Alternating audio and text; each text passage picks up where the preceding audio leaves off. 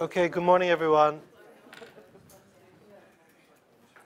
What I would like to talk about today is Wikipedia and how to study it. So Wikipedia as an object of study, and the particular approach taken by digital methods, which is to study Wikipedia as a cultural reference. And what I mean by that is that Wikipedia is normally thought of as a reference work. And in Dutch, that's standaardwerk, a reference work. Whereas it can also be studied in ways different from thinking about it as an encyclopedia or as a reference work. It can be thought of as a number of other things, including a cultural reference, and I'll detail that in a minute. But first, I want to start off by talking about how one can situate Wikipedia.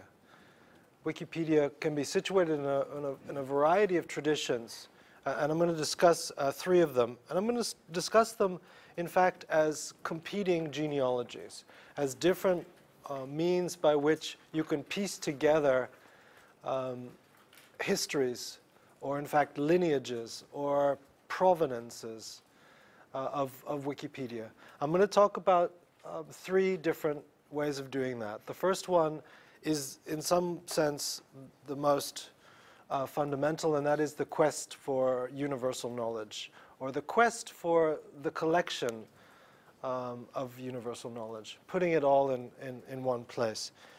The second genealogical history that one could make of Wikipedia, if one would want to, is as a form of collaborative authorship, or as a form of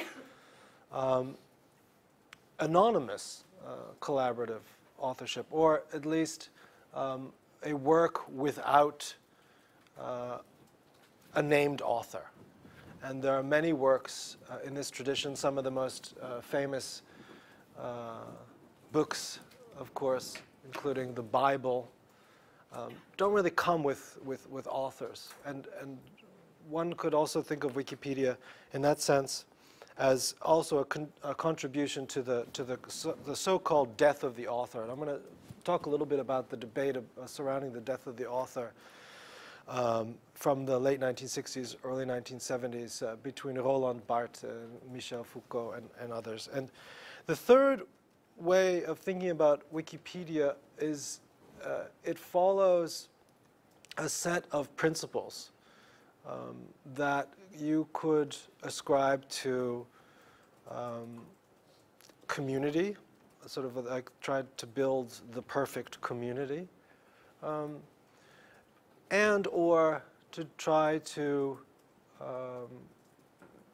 create a form of openness. So open source, open content, open knowledge, open access. So to strive for particular kind of principles of openness. So these are three, in some sense, one could see them as competing genealogies. One could also try to interweave them into a single history. But they're quite different. And Wikipedia makes a contribution. Wikipedia both draws from and also makes a contribution to each of them. After discussing this, I want to then move on to Wikipedia as an object of study. How is it studied? And talk a little bit about a number of sort of common ways that Wikipedia is studied. Certainly it's studied or it's evaluated as an encyclopedia.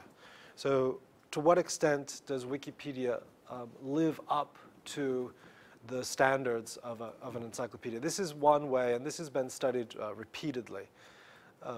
But there are also other ways that Wikipedia is studied, both along the lines that I talked about before, sort of genealogically, in those particular traditions of openness, of collaboration, collaborative authorship, etc., but also in other ways. And then I want to talk about a couple of contributions that we've made to the study of Wikipedia here.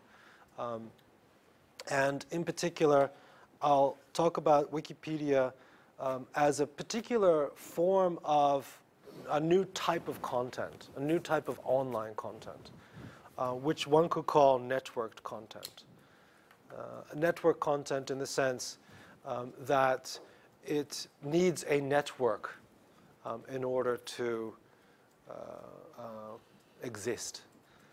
And it needs a network in a variety of ways in order to exist. And then finally, as a cultural reference, that is to say that Wikipedia, not so long ago, has been discovered as something that is different per language.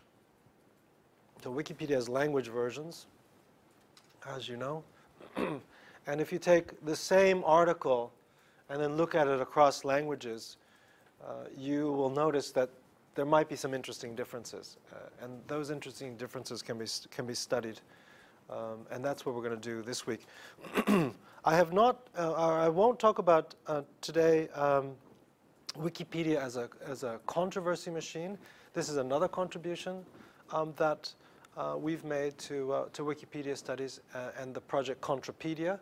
However, you will learn about it, or you will have seen it in the worksheet, and you also are welcome to use it, Contrapedia, this week. Okay.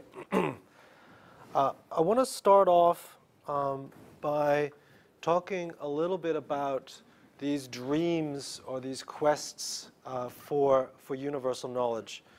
And the project that I would like to start, I'm not going to go back to sort of Alexandria, the original library of all human knowledge.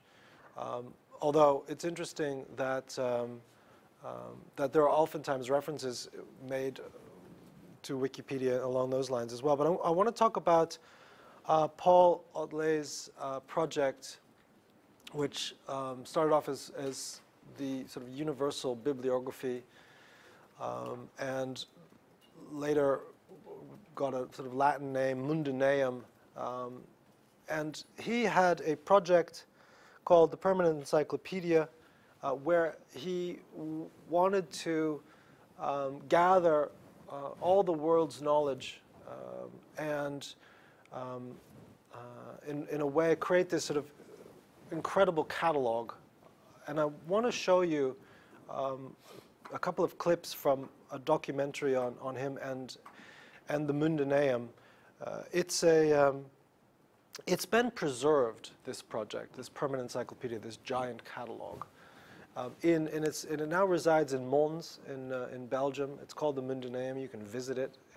It's also a place where there are quite a few, or there have been some different kinds of new media events held there as well, because this permanent encyclopedia in some ways was considered to be the first vision of an internet.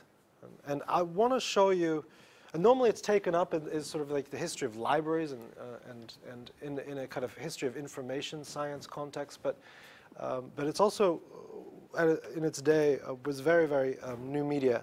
I want to show you a portion of a documentary that was made by well, it's a Dutch television program, but it's in English and French.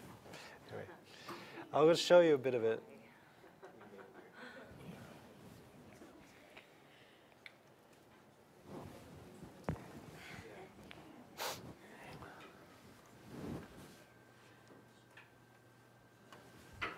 You can stop that.